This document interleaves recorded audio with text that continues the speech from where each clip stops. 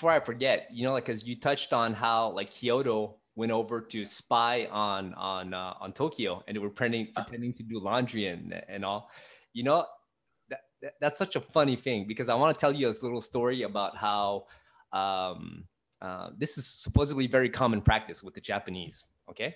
So there was a couple of years ago, I forgot, like prior to lockdown, I don't know, 2008, 18, sorry, 2000, yeah, probably 2018 or something. We had the Montreal Grand Prix for judo, and Teddy Riner, he came over to compete. Yeah, yeah. And so me and my coach and some other guys, you know, from the club, like we go watch it, we buy our tickets, and we're sitting up there in the stands, you know, like pretty high up, and we're watching it.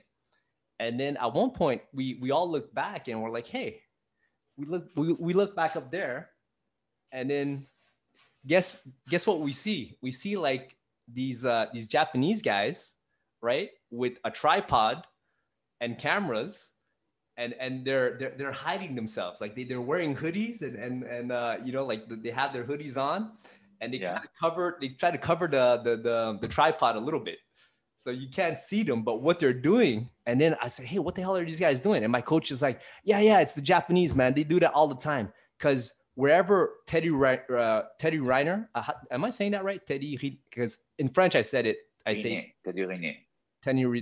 Teddy Rene. Okay, so wherever he goes, the Japanese always send a team of spies to record the fights.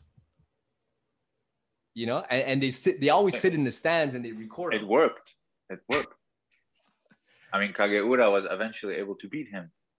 Yeah, yeah. So it's Yes. In his hometown. yeah. That was the last. Yeah, I remember, because and that broke his winning streak, because he was winning. I think he was at 100 Year winning streak. 10-year winning streak. 10 years and 154 fights.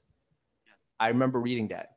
But that's not the longest streak. It's actually Yamashita of 200 something Mm. in a far shorter time, actually.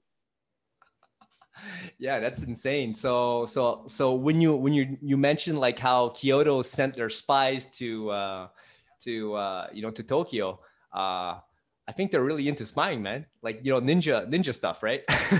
and and and covering stuff, because I did a video a while back. It's about retrieved and translated samurai scrolls. It was from the Takeuchi or Takenouchi. It was a Koryu basically, and a lot of it talks about. It didn't show any technique, because if somebody found them, like they're gonna know their secret. Basically, it was talking about don't talk badly about other schools. I found that very respectable and honorable. I was very amazed.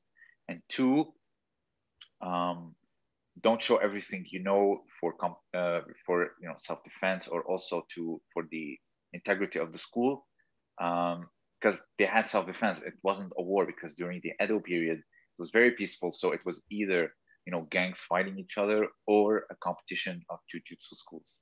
So for self-defense and the competitions, they kept everything secret. And 1920s, again, let's go back to 1920s, 100 years after that scroll, maybe.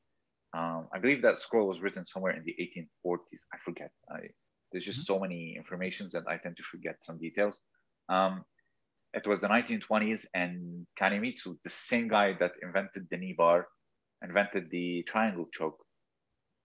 So it was 1921, 1922. And it's because it appeared in Oda's book. Oda was his rival, actually. He invented those two techniques to beat Oda, and it appeared in Oda's book. So they saw it, and then they started to document it. So it wasn't him that documented it. So it was, and he was from the Takeuchi Ryu school, the same school that had those principles, that wasn't documenting techniques, keeping secret. But the guy that documented it was actually his rival. So there was the printing press, there was technology obviously beat this type of secrecy. So that's why a lot of people tend to confuse that it was Oda that invented the triangle, when in fact it was Kanemitsu and his student Kanamaru that actually came up with it. So you can still see that mentality still in going into even after they became judokas and left their old jujitsu school. Okay. Okay. Intriguing. But you mean the mentality of keeping things secret, or? Right. Yeah. Yeah. Whether it's, you know, spying, like you said, or keeping, having your secrecy, or having your, you know, tricks up your sleeves for your students in competition. I do believe that mentality is still very much alive. Oh yeah, yeah. You know, tell you another funny story. Like at the club where I train, you know, there's a board. There's a board for the techniques that we have to practice, that we have to master. You know, like there's certain techniques for you know, tachiwaza and then newaza, and then this is the sequence. This is what you have to master. This is like the core elements, the core techniques that are going to help you become a better competitor. And on that board, and it's a little bit all over the gym, and on that board, and it's written, do not take a picture of this.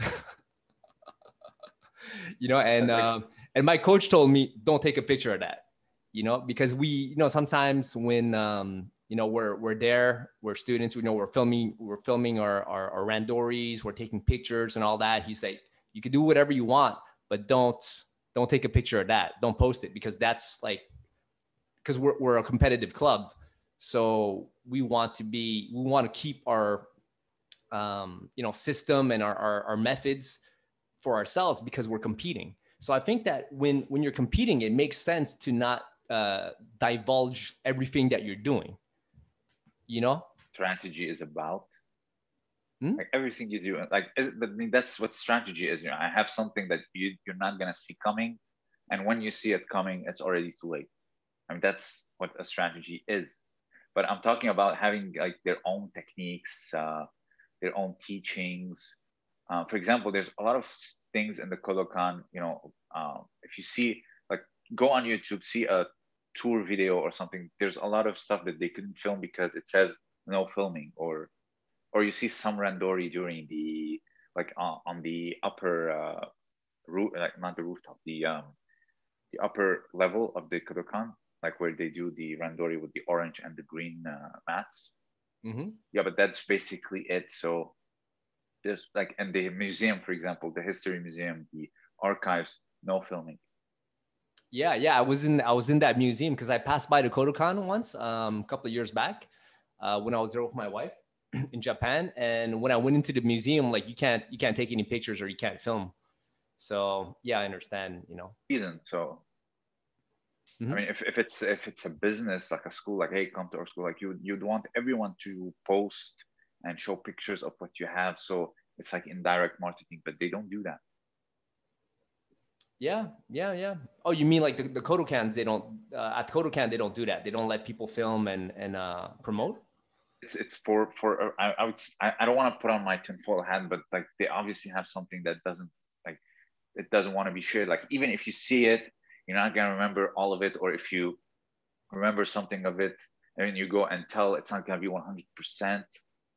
You know, like the whole thing, like now with media and everything, it's very easy for something to get out. So just say no filming. You know, sometimes we remember something and then we're very sure of it, but then when we come back to see it, it's very different, because they say, I don't know if it's very true, but when you remember something, you're actually remembering the last time you remembered it, something like that. Yeah. That's how your mind functions.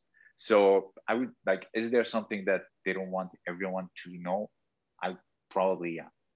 Well, I think it's you know, like techniques are techniques, right? All the techniques are out there. We all know them. I think it comes down to strategy and setup and tactics. That's what they want to keep for themselves. And of course, if you're a high level, I'm sure every team is doing that. So yeah, yeah, yeah.